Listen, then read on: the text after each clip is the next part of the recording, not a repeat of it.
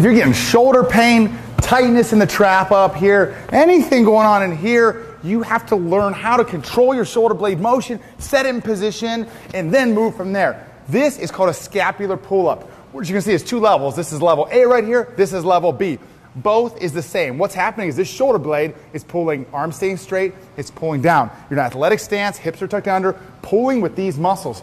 Notice with Andrew, same thing. His head's in position, his hips are tucked, and what he's doing is using these lower trap muscles and he's pulling down. What that's doing is he's learning, he's training to set his shoulder blade in proper position.